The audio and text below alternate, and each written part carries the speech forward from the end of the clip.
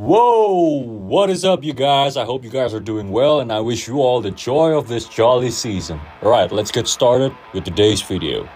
We got two sets of AKG Session 1 to finally mic the entire kit. One set of Session 1 contains the P2 for the bass drum, 4 P4s for the snare and toms, and a pair of P17s for the overhead. It also comes with 4 H440 clamps for the P4s and a pair of clip for the P17s. Quick review. Session 1 is the entry-level drum microphone bundle from AKG, and for only around $450 until $500, you are investing in a good quality microphones which will give you good result. And in my case, I got myself 2 sets of these, with another P2 that I bought used for around $50. I got my mics, got my XLR cables, I got a stereo bar, some Velcro straps, zip ties, or cable ties, whatever you call these things, just for a clean cable management,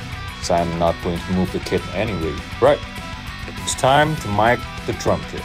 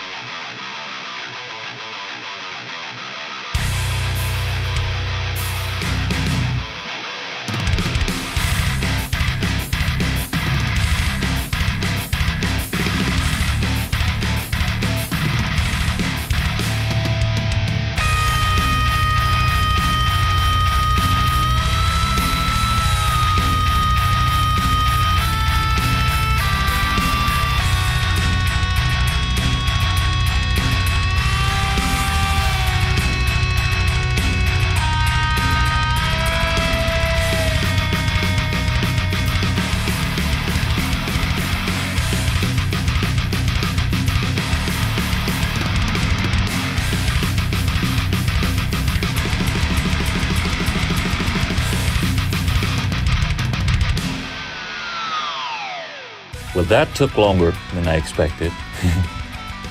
Alright, let's move on. All the mics require lots of inputs, right?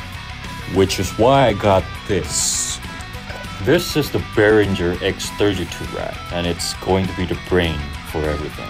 Just a quick overview. The X32 rack is a $1,400 mixer/audio interface with 16 inputs, expandable to 40 if you buy the expansion unit, all in a compact 3-rack space. Let's open this bad boy up. Inside the box, we got the X32 rack itself, we got the power cable, we got a sticker, a manual book. How the hell did they pack this thing? And I knew that there isn't going to be any connection cable, so I got myself an Ethernet cable to be able to control it from my beloved mid-2012 MacBook Pro running OS Ventura, and a USB 2.0 cable to use it as an audio interface. Okay, the idea is I will plug everything, play around with different settings, compression, gate, EQ and everything, and I will start making cover videos again using all of the gears in this video. I'll get a hang on these stuff first before I can present you with the best result that I can present you with. Other than drum lesson and drum cover videos, maybe I can start a live stream, or I can do a remote drum recording for those of you in need. Well, that wraps up today's video. I hope you enjoy this kind of content. It has been a crazy year. I've been working my ass off to save up and accumulate new gear like you saw just now. I've also become a Chargy Copito artist. 2022 has been a wonderful year, and I wish you guys feel the same as well.